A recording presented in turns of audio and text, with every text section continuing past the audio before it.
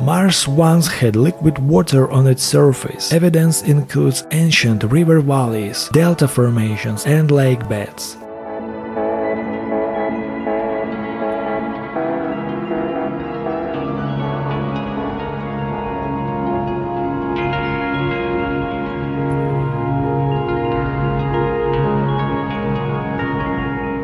Some of the strongest data comes from satellite imagery, lander missions, and mineral analysis.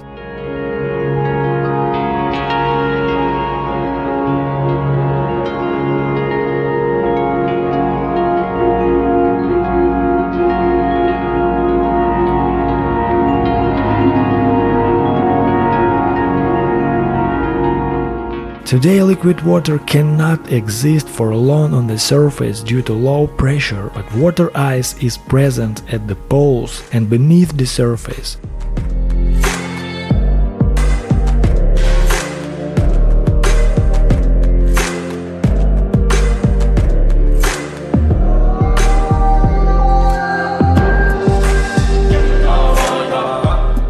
Data from ESA's Mars Express orbiter suggested the presence of subsurface liquid water beneath the south polar cap.